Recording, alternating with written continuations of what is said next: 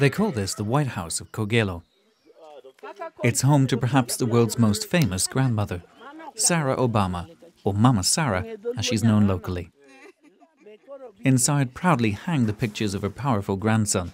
But like other homes in the community, it's missing one important feature: light. Mama Sarah watches with interest as volunteers from Greenpeace's solar generation climb her thin roof to install the new solar panel. At the moment, we are doing solar installation, so Mama Sarah can have something like 6 hours with a solar power or with a battery fully charged. The upgraded solar system will power Mama Sarah's lights and television.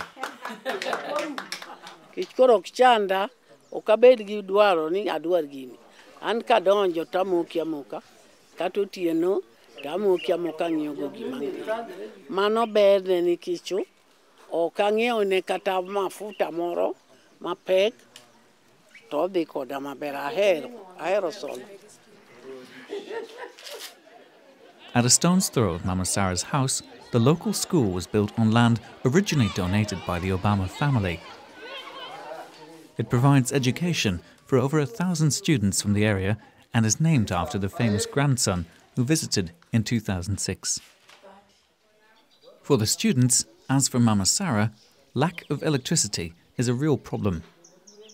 Most of the parents are poor, or most of the students are poor. They cannot afford the paraffin.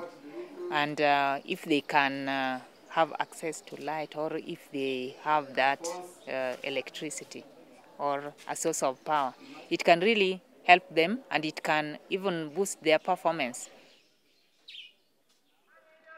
The school's being equipped with new solar panels which will provide light for the classrooms and power the computer laboratory. The Greenpeace volunteers performing the installation come from the slums of Nairobi and the Kogelo community itself. During a 3-week workshop, they were trained on how to install and maintain solar energy systems. I'm Elizabeth Otieno from Kibera, which Kibera is in Nairobi. I think it's going to help us all, in the sense that at least with the idea that we've got from the training, some of us can try to look for a job in like maintaining the solar panels and installing them. And about the climate change, we can try at least to mobilize some people, let them know what we are doing that is affecting us.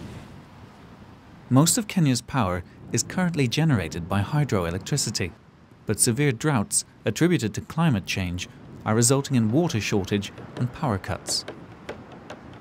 Solar power is a clean and readily available source of energy that could make communities in Africa independent from unreliable electricity grids and dirty, expensive fuel.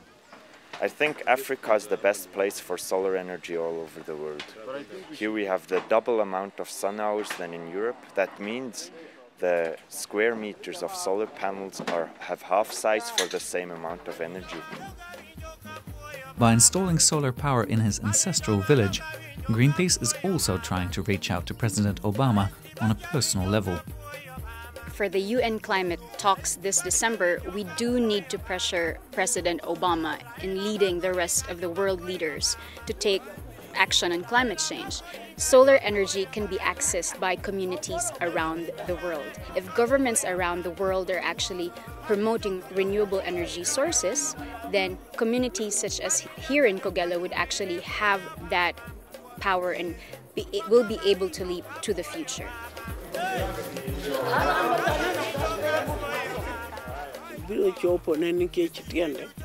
Maendeleo mobilo ni baya.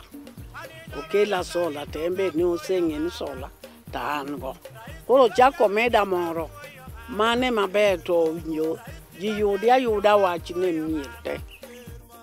Inspired by the shining example of a distant president, the students in Kogelo now have the power to become the best they can be.